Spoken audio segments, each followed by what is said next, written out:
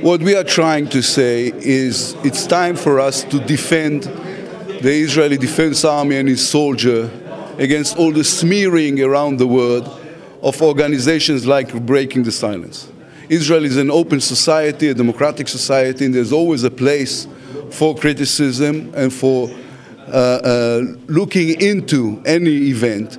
But to go abroad to the European Union with the cooperation of BDS organizations and to smear Israel and to say that the Israeli Defense Army soldiers and officers are war criminals is not to be tolerated. It is lying, it is smearing, it needs to be stopped. So practically speaking, what can be done?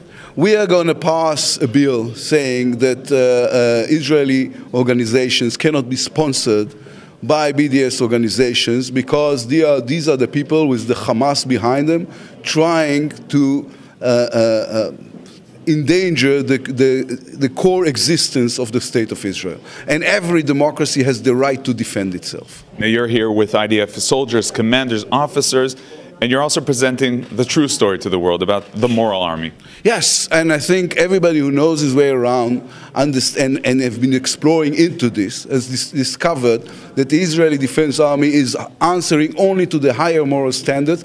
It was explored again and again by foreign armies, British, Americans, that the Israeli Defense Army standards are the higher in the world, moral standards are the highest in the world regarding trying to prevent any harms made to civilians.